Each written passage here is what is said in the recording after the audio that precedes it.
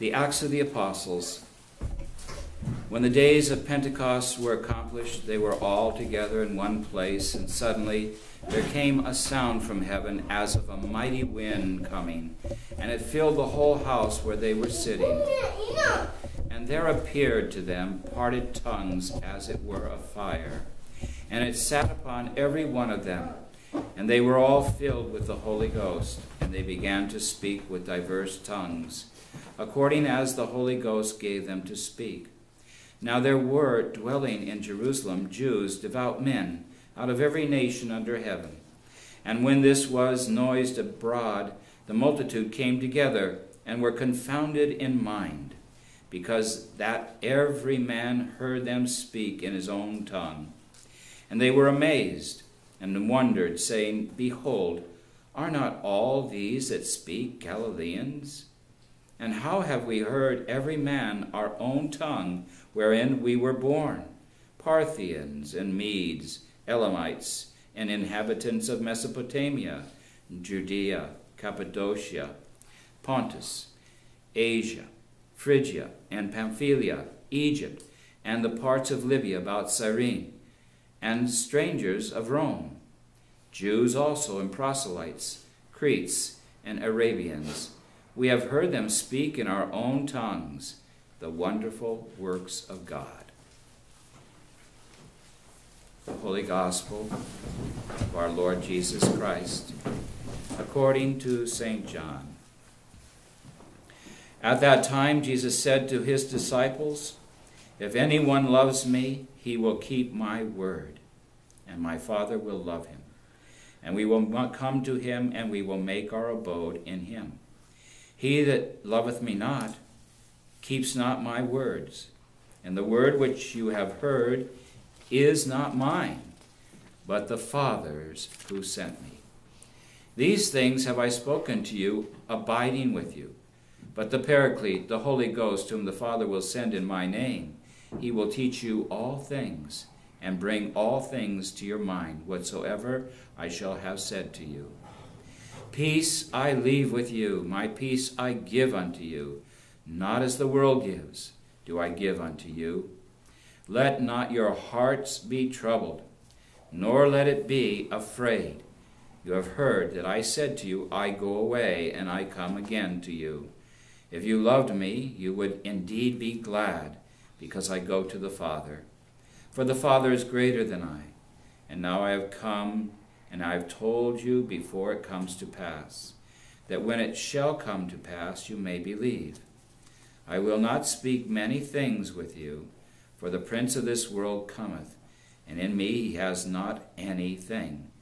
But that the world may know that I love the Father, and as the Father hath given me commandment, so do I.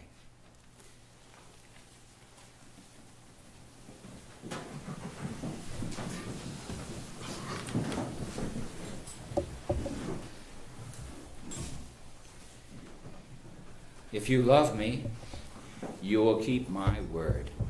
And my Father and I will come and abide in you. In the name of the Father, the Son, and the Holy Ghost. Amen. A little girl loved God deeply. So deeply that God loved her and desired that his eternal word should enter her womb and be given to the world for its salvation. And that little girl we call the Blessed Virgin Mary. And that little girl heard the word that she was to become the Mother of God. Quo modo, she said, how might it be done? The Holy Spirit shall overshadow you, and hence the Holy One to be born shall be called Jesus, for he will save his people from their sins. It is to her that we turn and ask for the guidance, that we might come to know the Spirit's dwelling and how the Spirit breathes in each and every one of us. And so we pray together as her children. Hail Mary, full of grace, the Lord is with thee.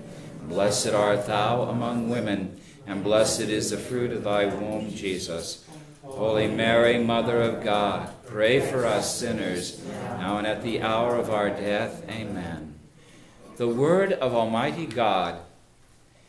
The word is a consuming fire. It divides each and every one of us within ourselves.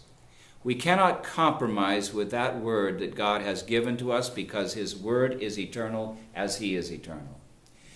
And because that word is eternal, each and every one of us, to the extent that we will hold onto that word, study that word, meditate upon that word of God, we become eternal too.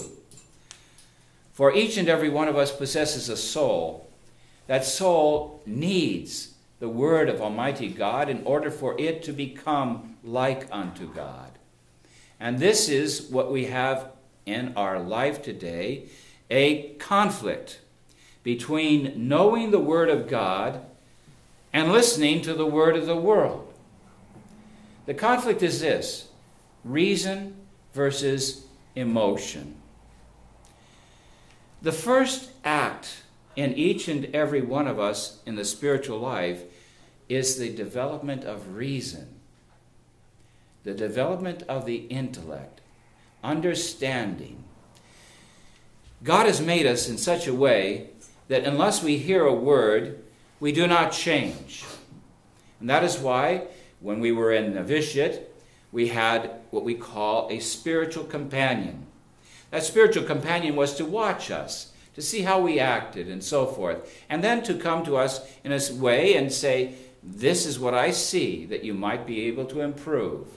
His word would make us realize that there is something in each and every one of us that we cannot see.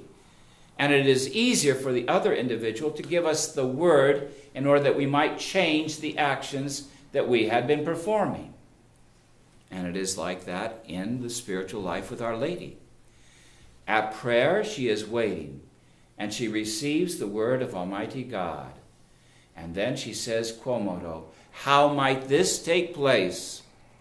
She's reasoning. She's saying, look, I have given my entire self over to God as a virgin. How can a virgin then give to God a human nature? And hence the answer: the Holy Spirit shall overshadow you. Reason leads us to faith. The Holy Spirit shall overshadow you, hence the one to be born shall be called Jesus. He shall save his people from their sins. Here we have it. First, reasoning. Second, the development of the faith. I believe that God can do what he says he wants to do. And finally, the goal of everyone's faith life, to become other Christ. I live no longer I, but rather Christ lives within me. How can Christ live within me if the word of God is not known by me? I end up in the world, and I know that the world is a condemner. So the words of the world condemn. My words then become critical. My heart becomes bitter. And I see people and I know that they're not doing what they should do, so I gripe and complain, and I fall back into the trap of the demonic. The Holy Spirit generates love. The Holy Spirit generates the birth of Christ in each and every one of us. But the moment we begin to seek that which is our own, that's the moment in which the Holy Spirit can no longer be operative.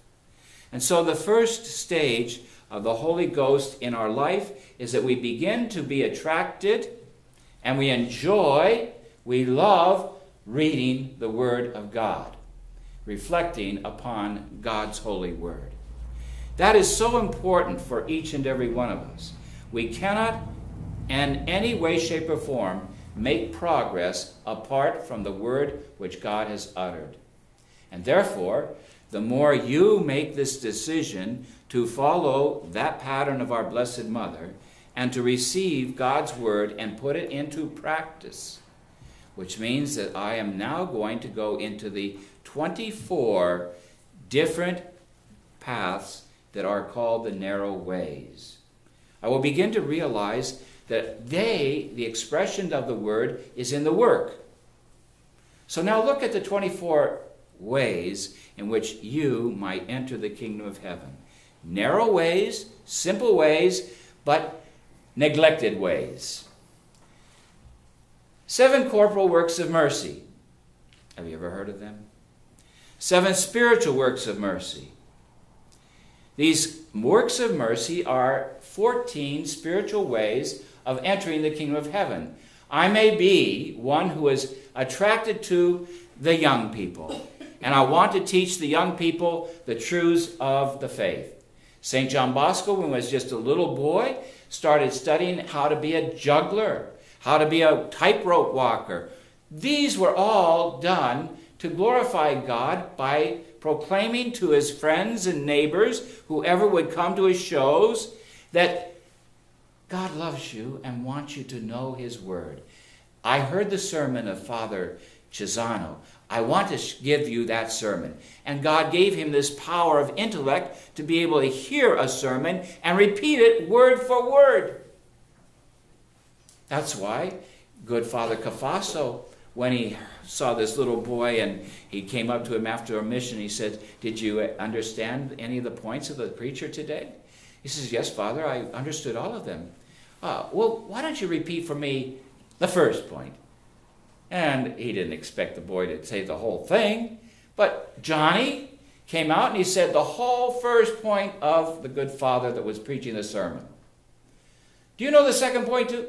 "Yes, Father." He said the second point. He said the whole sermon. "Whose son are you?" "Margaret Okiana." "Margaret Okiana Bosco?" "Yes." "You're Johnny. Johnny, are you going to school?" "No." "Would you like to go to school?" "Yes." "All right, I will begin." And he went to Margaret Okiana and said to her, "This boy should be preparing himself for the holy priesthood. And so I will begin teaching him the universal language, the language of Latin." And thus it was that John Bosco began his trek to the great gift that God would give him of the holy priesthood. And he would have a great devotion to our Blessed Mother, the help of Christians, just as we have the devotion to Our Lady of Good Success. Well, it's interesting that Our Lady of Good Success and Our Lady Help of Christians both have the same question for us. Do you want to conquer this world? Do you know what's going to happen in this world soon?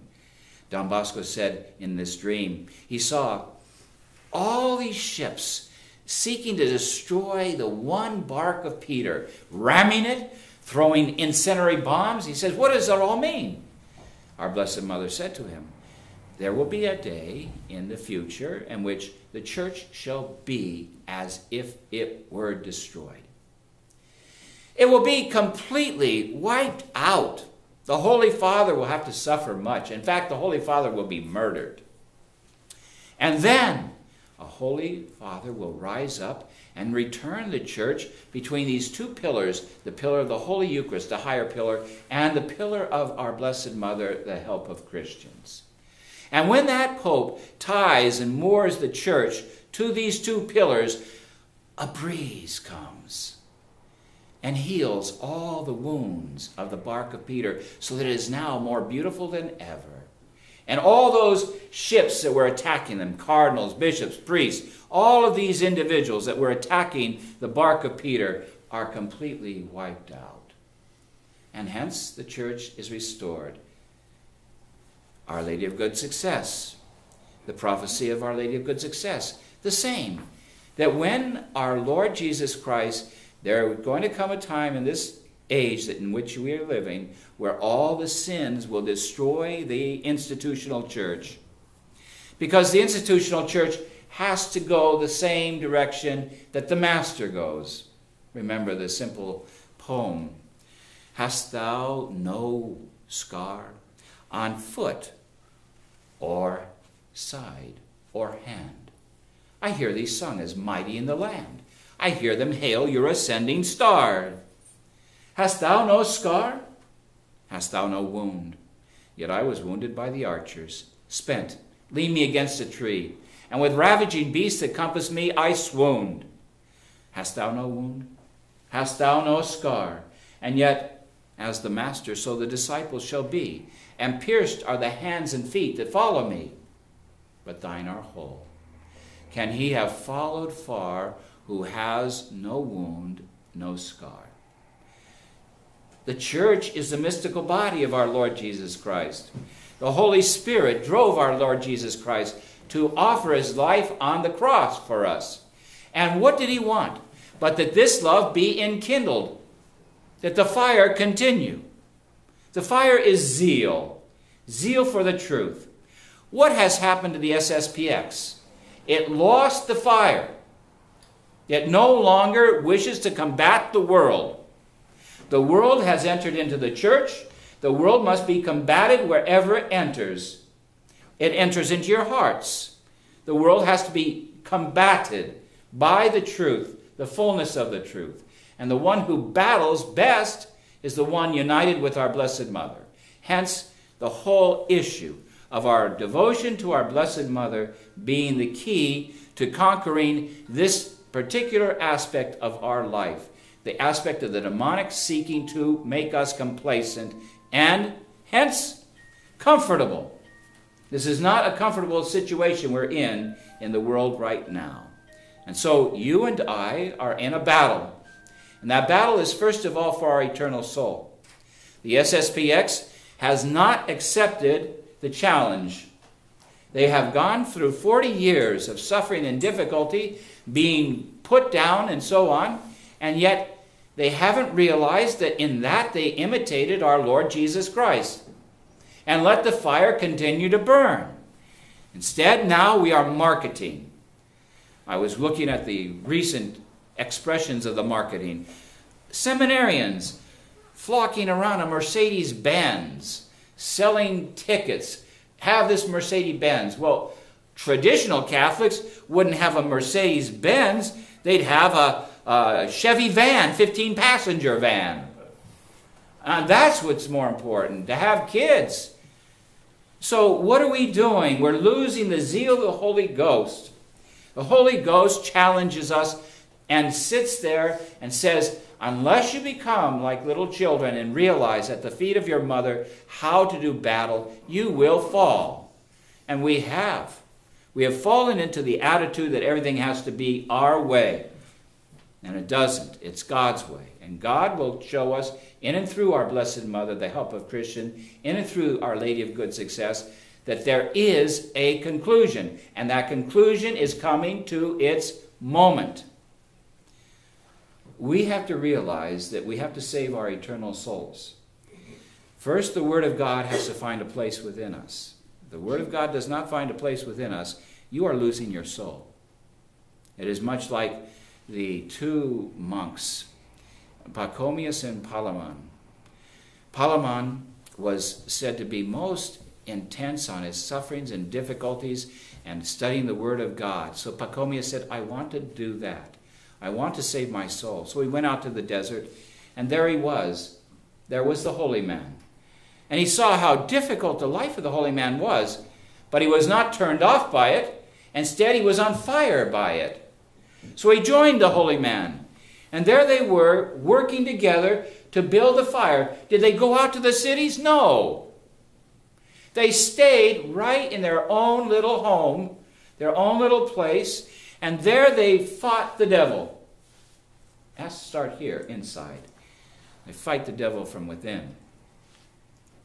And both Palamon and Pachomius came to Easter one year. And Palamon said to Pachomius, I want you to prepare a good dinner, a special dinner for the Easter. Pachomius spent the whole day making a very special dinner. Came to the point where they're two going to sit down, they prayed and they fasted a moment, and then they looked at each other and said, you can have the dinner. I can't touch it because of the love of our Lord Jesus Christ and the crucifixion. I just want to make a sacrifice of this dinner. You eat the dinner. Oh, no, I can't eat the dinner. I want you to eat the dinner. I want to make the sacrifice. So much so were they in love with the fire of God that neither would eat the dinner. And they offered that dinner for the salvation of souls, as every action in their life was for the salvation of souls. Think about it. St. Therese, St. John Bosco, St. Francis de Sales, St. Francis of Assisi. Always the same thing. Denying oneself. This is what we call acts of repentance. Acts of repentance. The Word has a work. The work is called penance. The more I am able to deny myself, the more the Spirit is able to live within me. That is why we say the simple formula is very clear.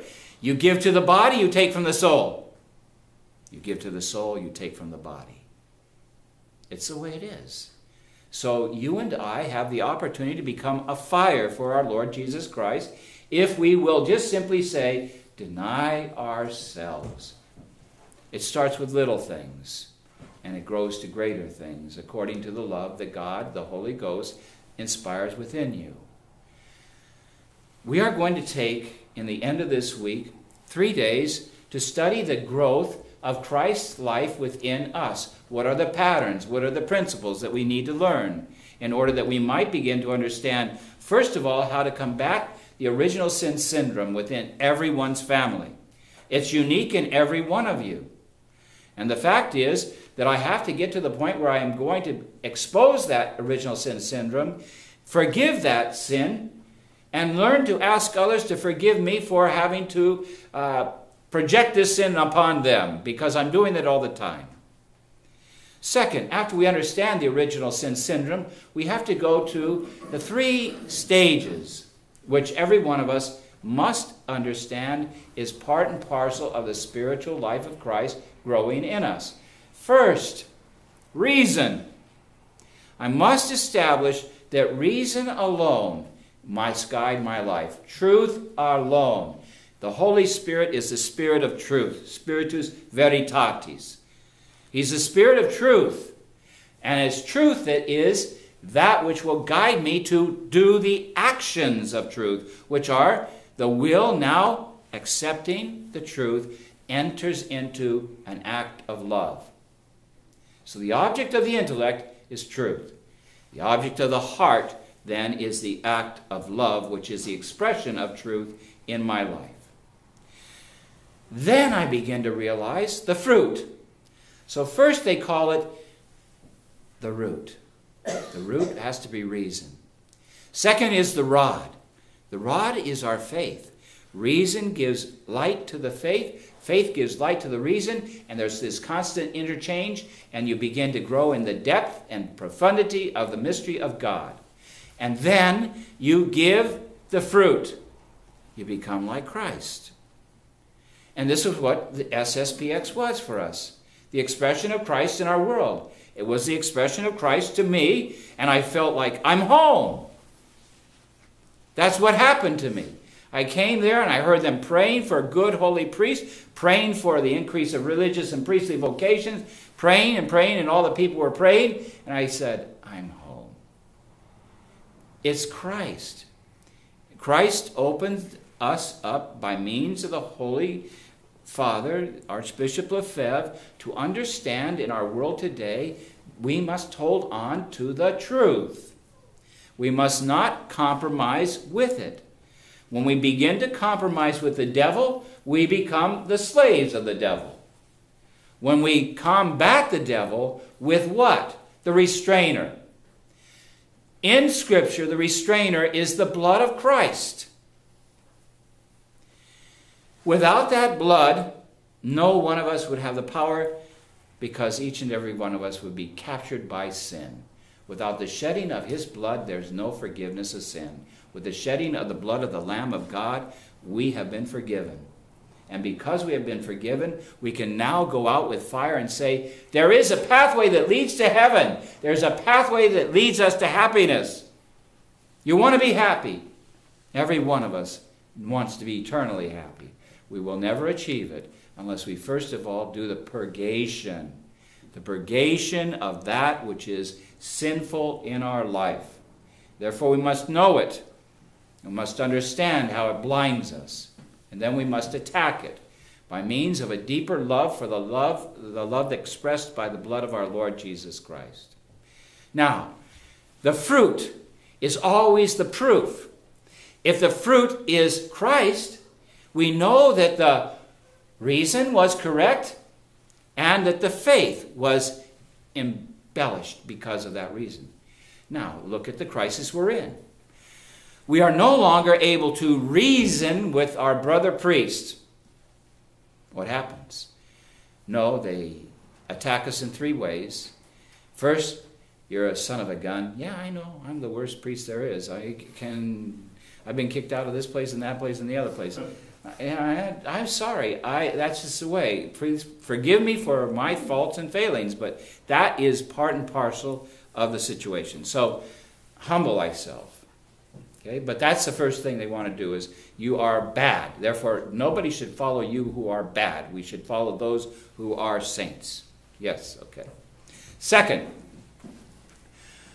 silence. Oh, we just won't talk. Silence. Well, that would be good if the silence was meditation upon and contemplation of the Word of God. But it's silence in referring to the truth that should be exposed. It's silence in regards to, are we keeping on the track that Archbishop Lefebvre gave us for these times in which we are living? If they're not following Archbishop Lefebvre, then we must do what St. Paul did with St. Peter. I resist you to your face. We have to have guts. I'll tell you why you don't have guts and why there are the problems here in this particular area. We could have stood up and said, all the families, we are going to stand up for the truths that Archbishop Lefebvre has presented to us. We will not compromise with anything that he has said. Therefore, we will not move in any way, shape, or form to being under a heretical Rome, a modernist Rome. We carry on doing the work that we have to do, saving the souls that we have to save. We will not compromise with this truth, that Jesus Christ is the same yesterday, today, and forever, and that our good Archbishop Lefebvre gave us the directions. Therefore, when all of a sudden we find out that this person is eliminated, why? Because he came to a mass from a priest who said, I resist you to your face. Therefore, this family is eliminated from the school. Therefore, this family, you can no longer serve Mass because you're not here for us at a particular time. We're dictating. It was not that way when I came to the Pius X Society. It was not that way. It was, Father, we welcome you. We were going to support you. In fact, the retreat that I had from Father Pfluger, the first points that he gave us was how this society was for the priests. And the priest would save the sacrament for the people. And thus you had the order established, the priority. First, give glory to God, because the greatest glory we can give to God is being priests to offer the sacrifice of his Son. It's the greatest glory. The second, that these priests are Marian priests. They know that our Blessed Mother is going to crush the serpent's head. Therefore, we're in a battle. We recognize the battle. And then the third thing is this, that it flows down into your hearts and souls that you want to do the battle too. And therefore you said, let's withdraw ourselves from the Novus Ordo and let's do battle for the faith. Now we wash our hands of the battle. And now we resist those who are holding the line that they always held. Listen to the sermon of Bishop Tissier of January 12th. Listen to it. And he put 7 points down there. That's our program. The 7 points that he put down there is our program. I talked to Father Kimball and said, what about this sermon of the Bishop Tissier? I'm asking him in the Spirit. Would you preach this sermon? No. Why not? They would kick me out. Fear. Perfect love casts out fear. The Holy Spirit came to cast out fear, came to give us the peace of our Lord Jesus Christ, which the world cannot give. What kind of peace is it that Jesus Christ gives to you? The peace of the truth.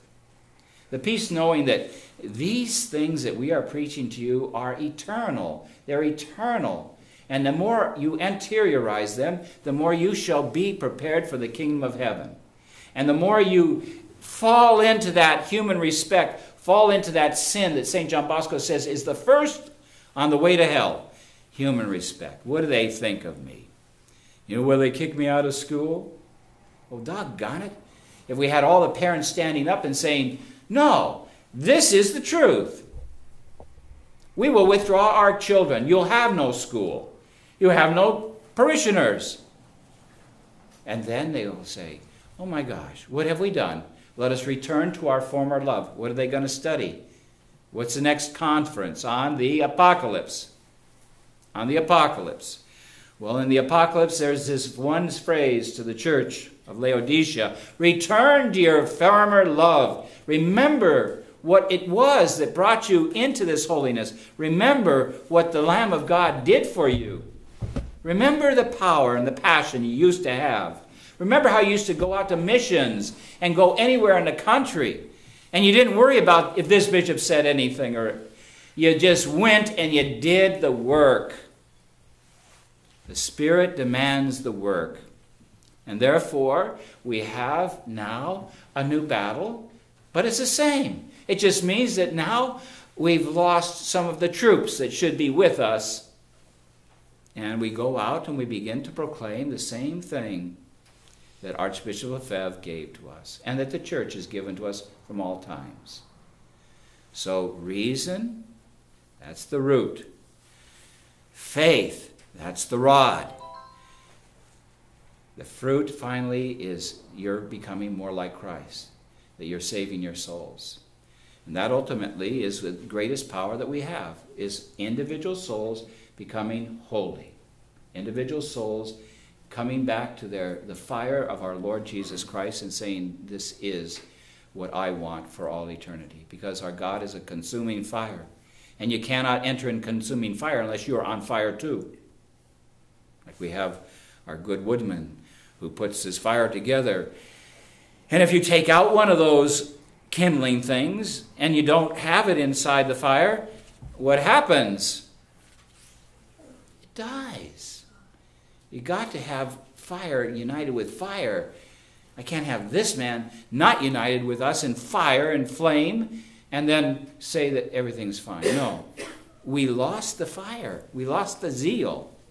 And we have to regain that zeal by becoming holier ourselves. Then we pray for the good fathers at BVM. We pray for the conversion, that they just look at the facts. We're not doing anything else but asking them, look at the facts. And if Bishop Fillet has not been truthful, and we know there's a great problem here, then we correct the man and say, you cannot take us all down this road to Rome, heretical Rome, because then we lose the Spirit. We lose the fire that sanctifies our people and that has brought us to where we are. And you cannot go around and say that the Holy Father is saying all the things that you want us to say. He took in lesbians and congratulated them on their loving affairs. And yet, to the woman who was having her 8th child, he said that you shouldn't propagate like rabbits. I mean, give me a break here. These are the things that we have to say, fight against. Sure, the Novus Ordo has the positions that should be occupied by traditional Catholic priests. They have them. They have the power positions. But that isn't the power of the Christ. The power of the Christ is the power of the cross, which foolishness is for us the greatest wisdom. So we're right in the particular position which God wants us to be, suffering on a cross. Now, on the cross, did Christ speak in a subdued manner, quiet manner? Or did he cry out in a magna voce, a great voice, Father, forgive them, they know not what they're doing? This is the issue. We are crying out for those. The whole SSPX that should be our brothers in this battle, we're crying out, Father, forgive them, they know not what they're doing. If they knew what they were doing, they'd be condemned. But our Lord Jesus Christ has raised up a remnant, has raised up a small number. And the consequence is, little by little, the truth is coming out, like Father King of Britain, who said very clearly, there is a tacit agreement There is a tacit agreement. There doesn't need to be a signed agreement. There's a tacit agreement. Look at Argentina. It doesn't happen overnight, those type of things. They happen after there's preparation. Everyone knows that. We do the same thing in America. If I want this chapel to have a nonprofit status, I go through the rigmarole of writing out the forms and doing those type of things and then presenting them, and then they're approved. Right? Well, don't tell me it just was a nice thing. After 40 years, and then you just get it now? Well, it's kind of funny. These are the funny things that are happening, the things that they won't explain, and they go into silent mode. Okay? And the last mode is just denigration. It's called ad hominem. You just attack the person because he's a person. Everybody of us knows that. That's why we go to confession, right? We've attacked people with our doggone tongues, and therefore we go to confession and say, I'm sorry, I'm going to try to stop. Here, they just say, let's keep on doing it, because the more mud you sling, the more people will say, get away from that person, right? Same yesterday, today, and forever. Satan is working the same as he's always worked. And that is why we need to have time for you to understand how to develop your own spiritual life and where you're at spiritually. Do you know whether or not you're in the purgative state, the illuminative state, or the unitive state? If you're in the unitive state, then you should be moving to the path of holiness that God wants for you. But if we're still back here in the purgative state, we're wasting time. And it takes time to prepare you. It takes time to give you the knowledge that you need to know in order that your spiritual life may not just stagnate. And that's what's happened now. We have stagnation in the Pius X Society. Actually, we have regression. Non progredi, regredi est. If they're not going forward with the program of fighting for Christ, they're going backwards. And the same for you. If you're not fighting for the life of Christ within your families, you're going backwards. We've got to fight. We've got to stand up. We've got to say what we have to say, not in a cruel manner, but in a kindly, humble manner. This is the way it is. Christ has given us the directions. These directions are what we must follow to become holy. And no fight, no battle. We've battled the Word of God and we're going to lose. If we live and follow the Word of God, the work of God will produce the fruit, which is Christ-likeness. And that gives us the peace that this world cannot give. Because in Him I live and move and have my being, and I just simply give Him everything for His glory. And when He is in charge, then everything will work out the way He wants it. And I will just be happy. Because I'm not manipulating. I'm not falling back into the illuminative state where I'm sitting there holding on to my own will and saying, I'm going to manipulate these people to do what I want them to do. No. I want you to be holy. What are we in holy orders for? To order your gifts in a holy manner. You all have gifts of holiness. You all have gifts of sanctity. And it has to be brought out. That's what the priest must do. Bring it out in confession. Bring it out in the conferences. Bring it out so that you begin to say, I can take the next step. I'm not ignorant. I know what God wants of me. Huh? So today, the Holy Spirit, Our Lady, Help of Christians, is this day as well. Our Lord unites the Holy Spirit and our Blessed Mother to give birth. And hopefully she gives birth to a fire inside of your hearts. A fire that says, I want to be holy. I want to be the saint God wants me to be. I want to resist those things that are taking our church back down into the hell that Satan wants it to be in. But I'm going to resist as best I can by becoming the saint that God asks of me in whatever way He decides. Let us ask this, for we know the old gift that God has given to us of that simple little poem that St. Therese, the great St. Teresa of Avila, used to remark all the time. Lord, you have no hands but my hands to do your work today. You have no feet but my feet to lead others in your way. You have no tongue but my tongue to tell men and women how you lived and died. And you have no help but my help to bring others to your side. Let the fire of Christ inflame each and every one of your hearts and bring Christ to others, that you might bring more and more the truth of the Holy Spirit into their lives. In the name of the Father, the Son, and the Holy Ghost, amen.